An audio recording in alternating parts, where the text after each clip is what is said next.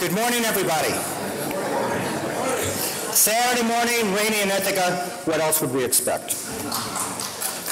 All right. My name's Barry Hartstein. I'm one of the co-chairs of the University Council, and I am thrilled to really help introduce this morning's incredible panel, which is, of course, the Forensics Society, which will be debating our Cornell's best days behind us. When you last night had the privilege to see fireworks, I want to let you know you have seen nothing yet.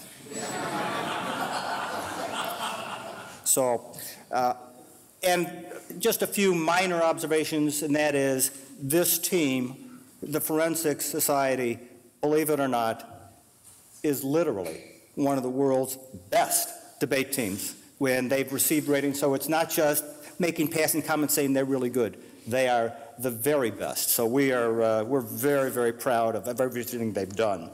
And so much of that is due to the leadership of Sam Nelson, who is the Director of Speech and Debate at Cornell. He has been teaching debate for about 25 years. He started at Cornell as an assistant coach, then left, and fortunately had the good judgment to come back to Cornell about 8 years ago, and has really been inspiring the students ever since.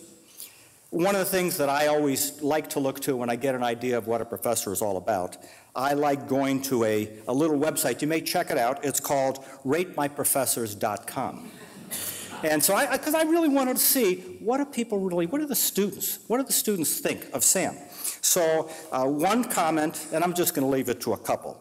Awesome professor, I can't even sit through a 3-hour movie, let alone a lecture. But he made it fly by like it was nothing, and I actually look forward to his class. Another one, Sam is hilarious. If he wasn't a debate coach, he could have a successful career as basically a professional stand-up comedian. So I'm going to leave it up to you to judge. And certainly we know this morning's session is not a comedy, and we're talking about real serious stuff. So without further ado, let me introduce our champion, Sam.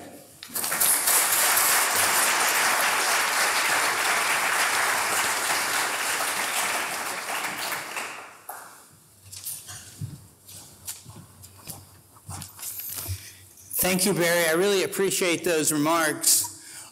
It took me a long time to craft those responses on Rate My Professor, so I'm glad they finally paid off, right? To drown out all the negative comments. But it's been a real pleasure to be part of Cornell, and especially part of the Cornell Speech and Debate team. This very weekend, we are in full force all over North America. So the speech team is participating in a speech tournament as we sit here right now at Cedar Crest College in Pennsylvania. The British parliamentary style debate team is at the University of Toronto at the Hart House Invitational, a tournament that we've won several times. And the policy debate team is the United States Military Academy at West Point, participating in a debate tournament here. And then I saved some of our best debaters back so that they could put on a little demonstration for you. We're the largest speech and debate program in North America. We're the second largest in the world. 2 years ago, when the International Debate Education Association decided to rank all 1,000 speech and debate programs, Cornell was ranked #1 in the world. So.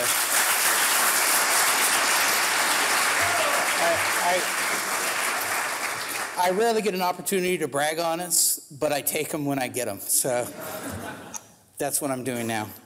I want to talk a little bit about the debate, what you're about ready to see, explain some of the rules, and so you know what's going on. And then after the debate's over, you'll get a chance to vote. Chrissy Wace, who works with Alumni Affairs and Development in the ILR School, will help count the votes. Dave Fody, who is an alumni of Cornell and of the debate team, he was an engineering material science major, now works for MathWorks in software development company in Boston, or just outside of Boston, will be the timer. think he's qualified to do that. and I'll introduce the debaters as well. I guess I'll start with introducing the debaters. On the pro side, on the topic, this House believes Cornell's best days are behind it, will be Savati Pazanur. Savati is a in the College of Human Ecology. She's a policy analysis and management major with a global health minor, and she's from Eagan, Minnesota. She's a junior, and she plans to, after she finishes her undergraduate career, get a master's in public health. Her partner is Connor Monsay. Connor is an information sciences major in arts and sciences. He's a freshman, and he comes from Sioux Falls, South Dakota. On the opposition, we have Nashay Akil. Nashay is a master's in industrial labor relations first-year student. She is from Lahore, Pakistan.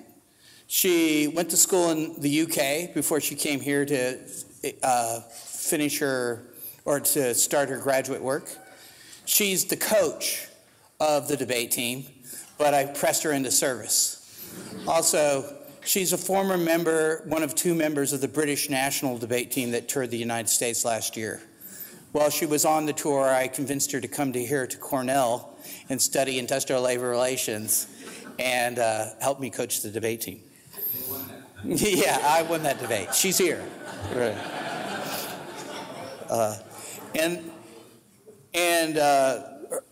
Nashay's partner is Jaili Li, who is from Hangzhou, China.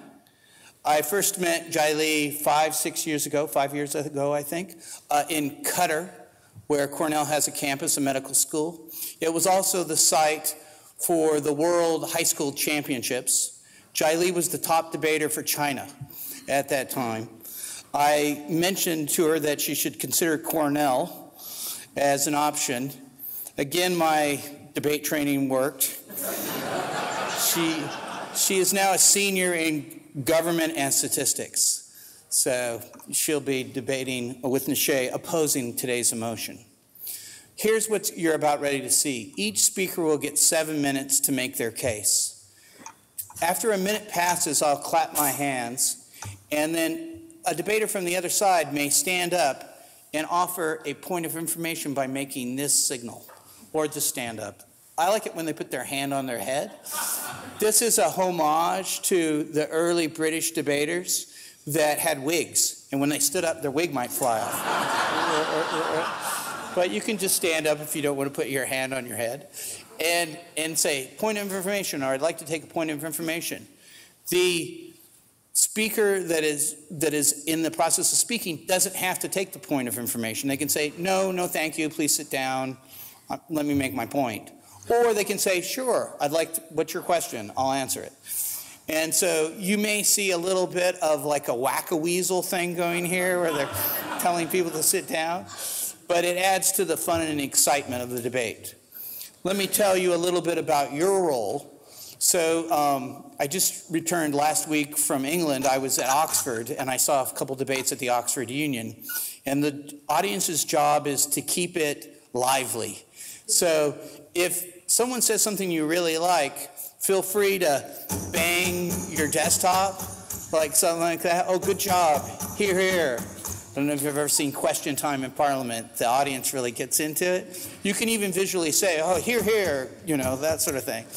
If someone says something that you really hate, and please keep this to a minimum, you can hiss, you can boo, you can say shame, shame, shame. Right. So it's a participatory activity for all of you as well. Okay. Are there any questions before we start? No? Okay, without further ado, I'd like to introduce the Prime Minister to come up and start today's debate.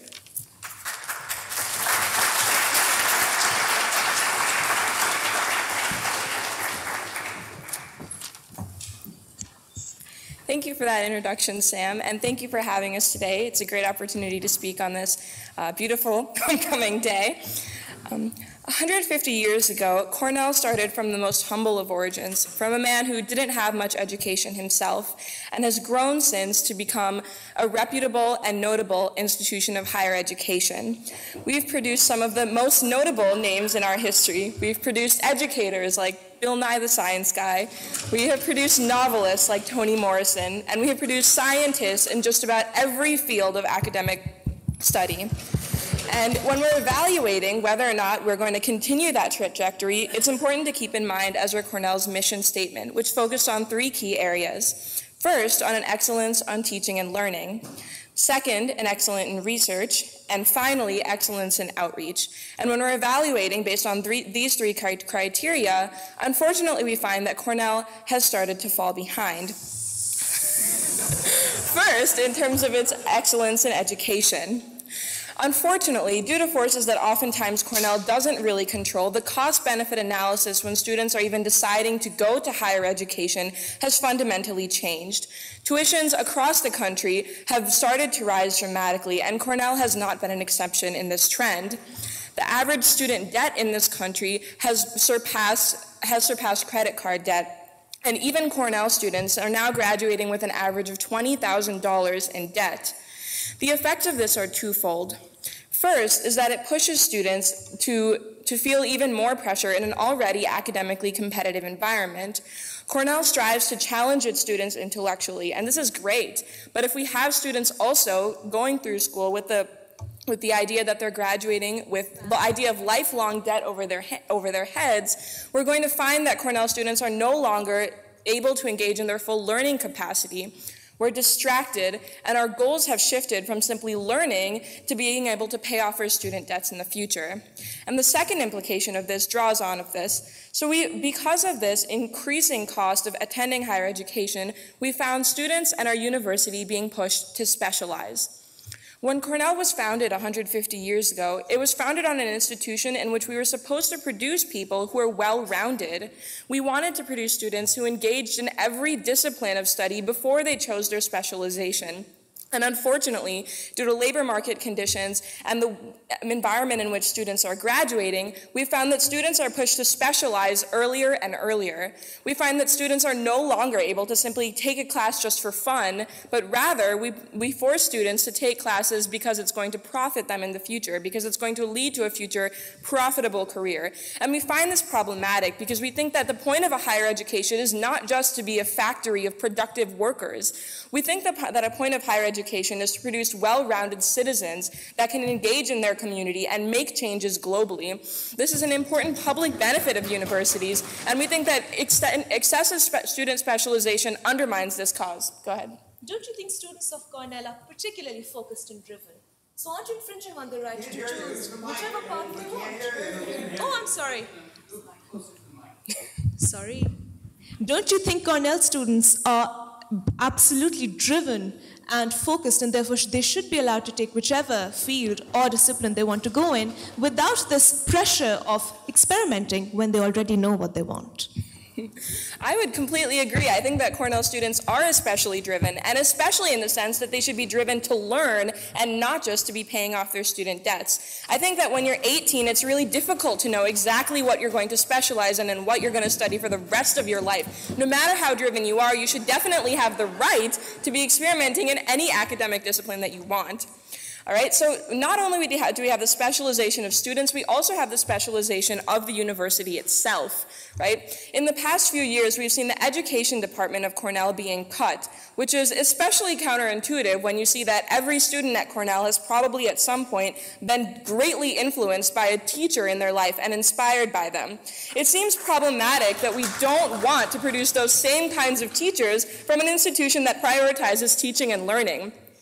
Rather than investing in our education department, Cornell has begun multi-billion-dollar investments in building a tech campus and some really prime real estate in Manhattan. While we think technology is really important, we think that every dollar that is invested in the tech campus and like building new buildings and engaging in bidding wars in real estate, we think that that money has an opportunity cost and could have been invested in other departments, prioritizing technology over other disciplines, especially liberal arts disciplines that oftentimes students are encouraged to engage in. We think is problematic because it undermines the notion of Cornell being an institution in which any student pursuing any discipline of education should be supported. The second area of criticism in which we need to look is excellence in research. And we found that Cornell's past is extraordinarily rich in producing research that has been influential and novel in their fields. For example, the College of Agriculture and Life Sciences played an integral role in producing research that led to many biofortified foods in the Green Revolution.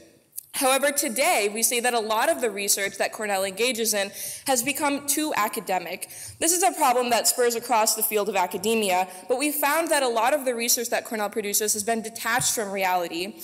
A lot of times we engage in really theoretical research that doesn't really engage the average person and doesn't have a notable impact on the everyday life. We also find that even when we find research that does have novel ideas that could influence people's lives, we see that oftentimes these great ideas are never implemented. The advocacy side that comes along with research is not engaged in. So finally, we want to look towards Cornell's excellence in outreach. And this is especially an area of rich history within Cornell. In the 1960s, the Cornell civil rights movement on campus was enormous, and we found sit-ins, and we found hunger strikes. We were a hub of progressive social action. During the South African apartheid, Cornell students built a mock shanty town on campus and advocated heavily for Cornell to divest from the South African apartheid. We saw that Cornell students were not just interested in learning, but were interested in applying these lessons and necessarily engaging the community and even criticizing the administration. However, today we found that activism takes a completely different form. We see very fragmented groups across campus that usually don't have a strong following, engaging in protests that maybe have 20 to 30 people showing up, putting posters everywhere that often don't translate into real outcomes, and we found that students simply are engaging in social media activism rather than in-person, physical, outcomes-driven action.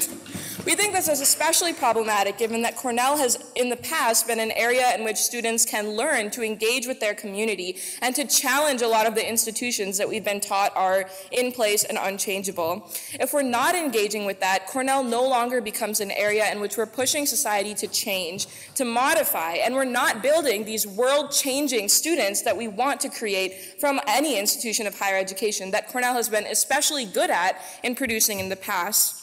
So for these three reasons, first, because excellence in teaching and learning has diminished, second, because research has become increasingly detached from reality, and finally, because of an emphasis on outreach has slowly fallen, we believe that Cornell has seen its best days in a rich history of academia and a rich history of impact-driven interventions. However, today, we found that Cornell has already seen those best days and is unlikely to reach that extraordinarily high bar that has already been set. Thank you.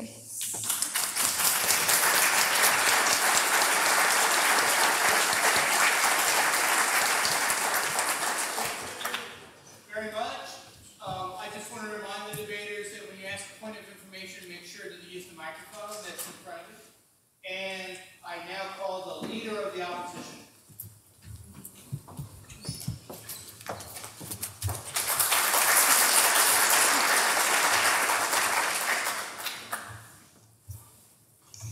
Thank you.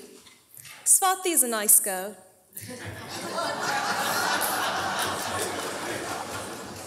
But she's far too pessimistic for her age. She paints a picture of Cornell for you, and I'm going to tell you from the beginning. Cornell is a castle of contradictions, a palace, but a palace of paradoxes. She's told you lots of things, so let me classify them for you. She wants Cornell to be local, yet international, creative, yet applied, specialized, yet interdisciplinary, innovative, yet conservative. Basically, do more with less. What Swati forgets is that Cornell operates in the real world, faces real challenges, and sometimes the consequences are less than ideal. But then again, ladies and gentlemen, Cornell has never been a coward.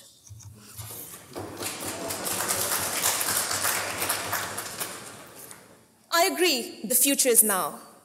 There is internationalism, globalization, massification, and with that, we face something that is harsher than Ithaca's cold winters. Unemployment, ladies and gentlemen, is a harsh reality of our world. And we think that Cornell does better than most. I would say better than all. I'm going to tell you why that is so. I think she has overestimated the effect of these changes and these conditions. I'm going to tell you that during the recession, Cornell was one of the only institutions that refused to cut any kind of aid to the students who were the most vulnerable.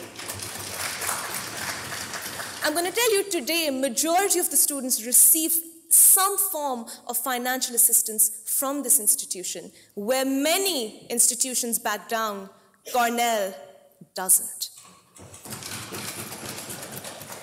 And I'm going to tell you this, ladies and gentlemen, that even though in our rapidly changing economy we face stubborn unemployment, there are certain skills that Cornell imparts that are transferable. It requires its students to be critical, to be analytical, to have cultural and numerical literacy, but first and foremost to have ethical judgment. But enough seriousness.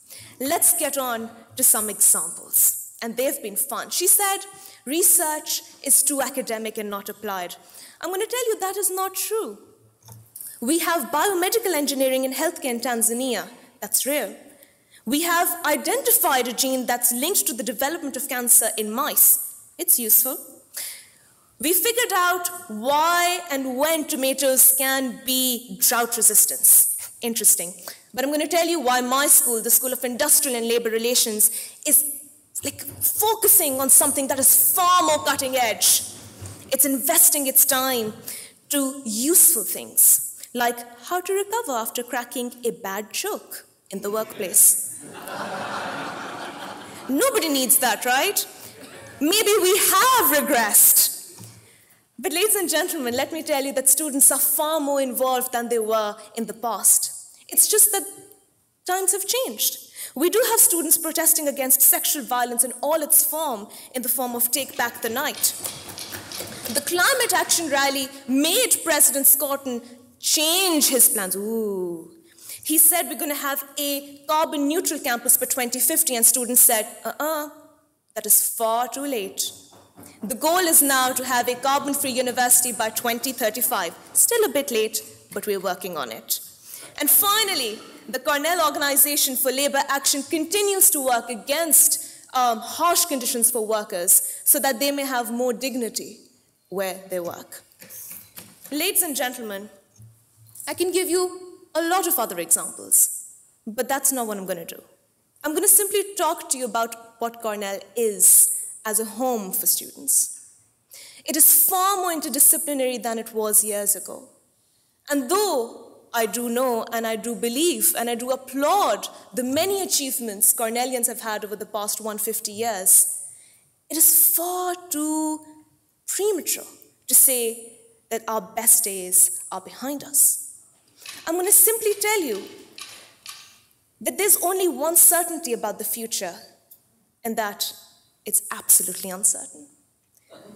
But Cornellians have never been afraid of uncertainty. I'm going to tell you, ladies and gentlemen, that if Cornellians cannot predict the future, we must simply invent it. And that requires vision. And that is what our students have. That is what our alumni have had. That is what we continue to have. And that's not limited to any student being either focused in one discipline. We think focus is good. We think when students know what they want, when they know how to get what they want, is great. But at the same time, I'll take you in just a minute, some experiment, and the focus on liberal arts education has been higher than it has been ever before. Sure. The global problems that you're talking about require an interdisciplinary approach, and the specialization that you're talking about necessarily undermines students' ability to do so. I disagree. Because you assume that if you are focusing on something, that you're only doing one thing. Within a particular focus, you have modules that span across disciplines. So if I'm doing a degree in industrial and labor relations, it is not just that I'm studying about a particular workplace. It is highly globalized, highly comparative, but at the same time, it makes me take courses like communication, things like the law, about economics, about society. And we think that all of those contribute to the gaining of skills that are transferable.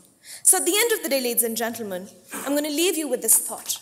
I'm going to tell you that 150 years have been, all right. They've been fine. You've done well. No, I'm kidding. They've been great. They've been grand. But they're going to be better. Thank you.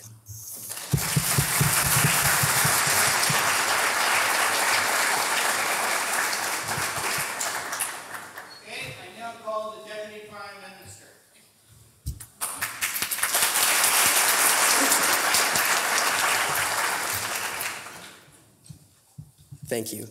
Any architect will tell you that a building is only as good as its blueprint. A good blueprint lays the foundation for a strong building and a strong future for the people who use that building. A weak one doesn't do that quite as well, but the blueprint that they're giving you for the future of Cornell just hopes that those investments that we're making right now will pay off and create a strong future. We don't believe that we can assume that those investments will create the positive benefits that they wanted to. So instead, the government side is going to look at those investments and look at the future that those investments are actually going to create. She's right when she says that the future is uncertain, but we can get a glimpse at what the future holds by looking at the investments we're making in education and in the programs that we have at Cornell, and from there we can see whether or not Cornell's best days are behind it. So in this speech, I'm going to be bringing you three things. First, I'm going to be talking about the changing nature of higher education and Cornell's role in that changing world. Second, I'm going to be looking at a few specific investments that Cornell is making in spite of that changing world. And third of all, we're going to be delving into the mission statement again and looking into how Cornell's investments affect each of those three pillars. So first of all, let's talk about the changing nature of higher education. First of all, remember, let's look back to the history of Cornell itself. When Ezra Cornell founded this institution in 1865, he fundamentally changed and redefined what a liberal arts education was. It was no longer just studying Latin or studying Greek. Instead, it was making practical applications in a wide variety of fields in interdisciplinary fields and making real changes with real practical research and applications in the world. That's the foundation that Cornell is on. Unfortunately, like Savati told you in her last speech, that's no longer the world that we live in because of how higher education is changing. Now, students have to worry about student debt. They have to worry about their job prospects, and they have to worry about their future. Sure. But what about the tomatoes? The tomatoes are really great, but we can give you several examples of specific pieces of research that are really good. But if you look to the overall trend of research at Cornell, we find that Cornell's research is decreasingly practical and more academic. We believe that that trend highlights the future of Cornell, and if you follow that trend to its logical extreme, then we no longer see Cornell as this bastion of practical applications and real world-changing ideas, but rather a bastion of ideas that only matter to the stodgy people that are stuck up in the ivory tower. Second of all, under the changing nature of higher education, the debt also affects the quality of life of students both while they're at Cornell, but also after they leave Cornell. First of all, while they're at Cornell, like Savati noted, this is an incredibly competitive academic environment. That leads to incredibly high amounts of stress within students, and that means that they're constrained to only take classes that are core to their major because they know that they need to be extremely competitive in those core classes in order to get a job and in order to be competitive in the workplace after they graduate. So while they're here, we have enormous stresses. But that's okay, right? Because that means we're producing these really big thinkers.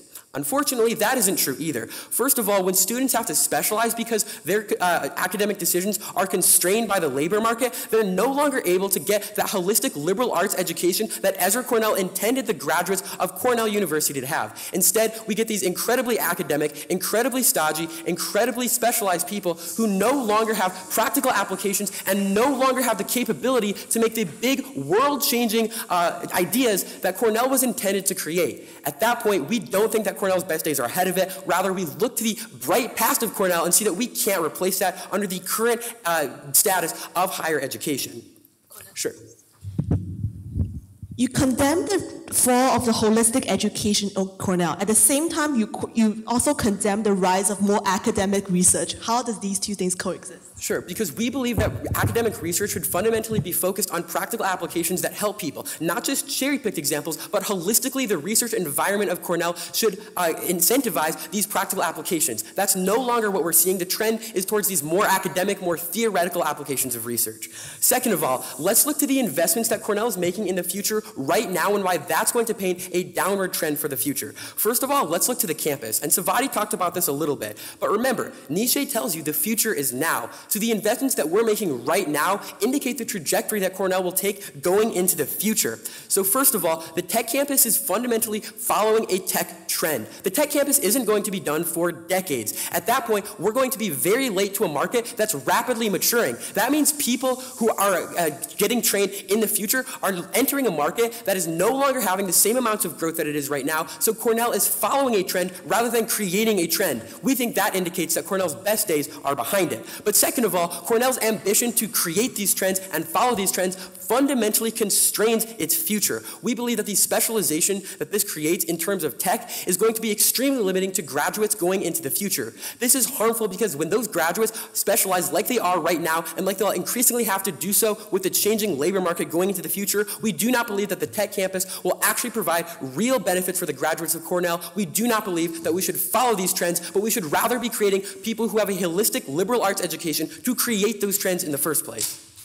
Second of all, let's look to outreach programs like Cornell University Engage. This has a large amount of funding. Now it sounds really great on paper. We have this grand vision of how Cornell is going to incentivize its students to reach out into the community. The problem is that we don't actually know where that money is going to go. We don't understand the allocation. We don't even understand how we want the mechanism for outreach to work. We don't know who we want it to benefit. At that point, even when we have the investments to make into the future, we don't have adequate planning and we don't have the sufficient resources to actually figure out how that's going to make a practical impact in the world. So again, we're stuck with these grand ideas about the future of Cornell, but when you look to the practical applications of the money, the research, and the academics at Cornell, we're not actually seeing those things translate into real benefits. But finally, let's look to the mission statement and kind of recap what we've seen today. So first of all, remember, in terms of teaching and learning, we're not getting the same benefits that Ezra Cornell intended when he created a liberal arts education. We have intense amounts of specialization and a decreased quality of life for students because of the changing nature of higher education.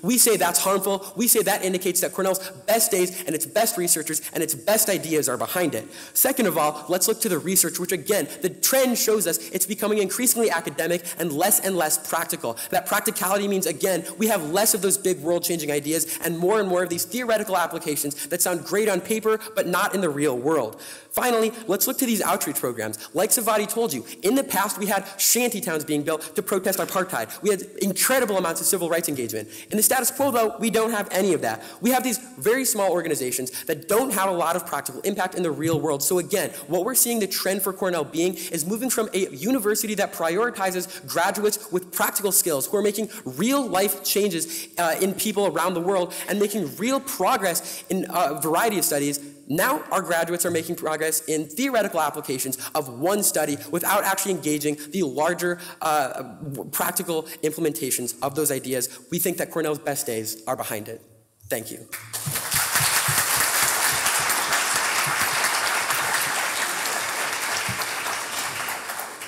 Now, for the final speech of today's debate, I call Jaime Lee.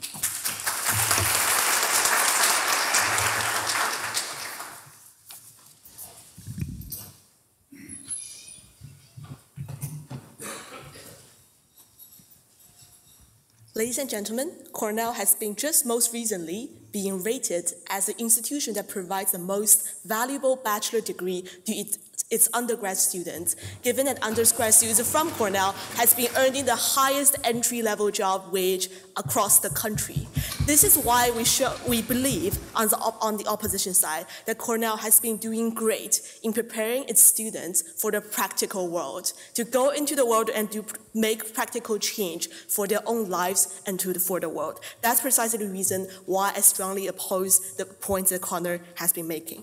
I'm going to do three things. I'm going to talk about specifically at the same order as how Swati started her speech, on why Cornell is going to do great in its excellence in teaching and learning, in research, and in outreach. My partner Nishay has told you that future is not in our hands to predict. That's true, and it's also in the hands of Cornellians to invent it. And now I'm going to answer the question of how Cornell has been preparing students to invent that future that we can envision and can be great. So before that, several points of rebuttal on what Connor has told you. Firstly, on the idea that we have a changing nature of higher education, and given that Cornell has an increasing focus on theoretical research over practical research. We think, firstly, it's not true given how we have seen so many specific examples from Nishay's speech on how these researchers have practical and real-life impact on our community and on the international level. But more importantly, we think that only because, from Connor's perspective, that you can't see a practical need on this day of a study of string theory doesn't necessarily mean that that kind of study doesn't lay a fundamental background for any engineering progress in the future. We need to look into the fact that a lot of theoretical research are necessary and important to future practical application of these theories. And that's precisely why institutions like Cornell that are pioneering all these fields should be investing that resource and energy into these research that can provide future benefits to the community that we live in as a whole. But secondly, he talked about how the tech campus is going to be only following the trend and not creating the trend, and why it's not a good thing.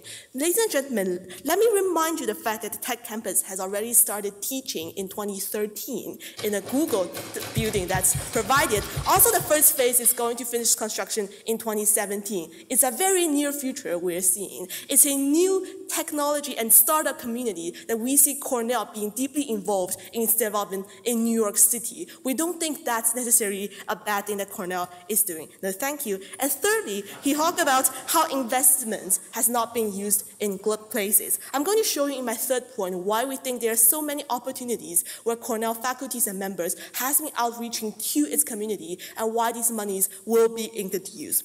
So firstly, why we think that Cornell has been preparing its students for excellence in teaching and learning, and why we think it's going to yield to a very bright future. Ladies and gentlemen, 26% of Cornell undergrads end up going to grad school and pursuing a more academic career in all these research fields that they are interested. Most recently, the 2014 Nobel Prize in Chemistry winner are two Cornell alumni. I'll take in a minute. All the examples show you how Cornell has been preparing its individuals not only to the professional world that they're entering, but also the academic spheres that has been creating a lot of important changes to the world. Yes. So that Nobel Prize was won for microfluorescent microscopy. I can barely say that. How is that not an academic application of Cornell's research? This research was significant because it helps scientists to be able to look into the parts of molecules that were not able to be seen by microscopes before. We think this particular technology can help a lot of chemists around the world to help to develop developments in a lot of medical fields that is going to eventually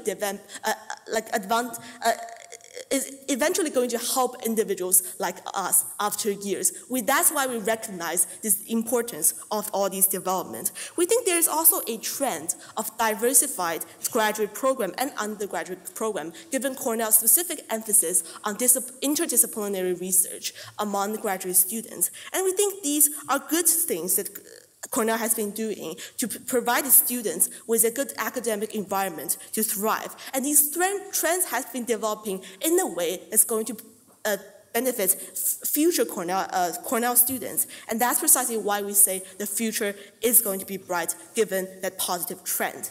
And secondly, on the point of research, why we think research has been a strength of Cornell and is going to continue to be and bring more benefits. As we talk about, there are so many pioneering research of Cornell faculties. Most recently, Professor Alison Shields of the College of Agriculture and Life Sciences has developed this method that can substantially reduce the cost of farmers in northern New York State and in their dairy farms. We think that's a perfect example of how Cornell's investment in research has continuously yielded positive results for its community. I'll take you in a moment. But also, it also leads very nicely to the third point of how Cornell faculties and students has been able to use that money that Proposition Side has been considered with nowhere to go, but to go to good places that can help our community. Yes.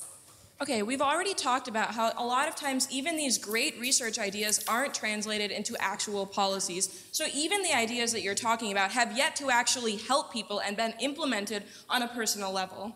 Well, the example I discussed was precisely implemented on personal level, given 6,000 dairy farms in New York State has already started applying that technology that our Professor Shields has developed. We think there are more examples on that I can provide on how Cornell's faculties and members has been trying to help its community. But furthermore, we think that Cornell community itself has been reached by this knowledge and information. For example, we've seen Cornell Daily Sun as one of the most powerful and respected platform of discussion of ideas. I think these are important facts to show us how Cornell students not only has been involved in activism of so many examples that you've discussed, but also on campus has been actively involved and caring about things around the world. This has been a trend that's happening on the campus, and we need to keep it, and we think it's a good thing to keep these. Ladies and gentlemen, because Cornell has been preparing students to invent the future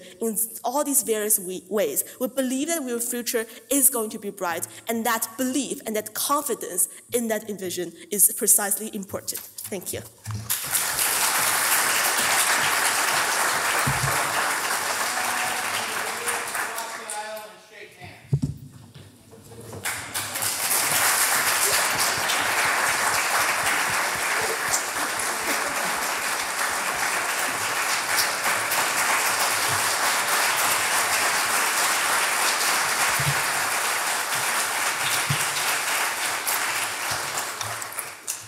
Now comes the moment of truth, the vote.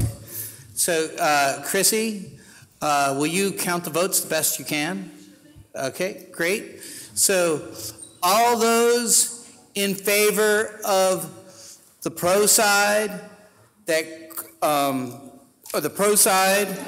that Cornell's best days are behind it, please raise your hand.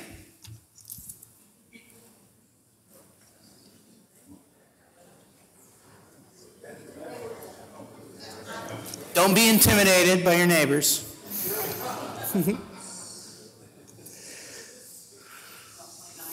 Okay. All those in favor of the opposition, please raise your hand. Seems like it's quite a, yeah. Looks like more vote for the opposition. The opposition win today's debate.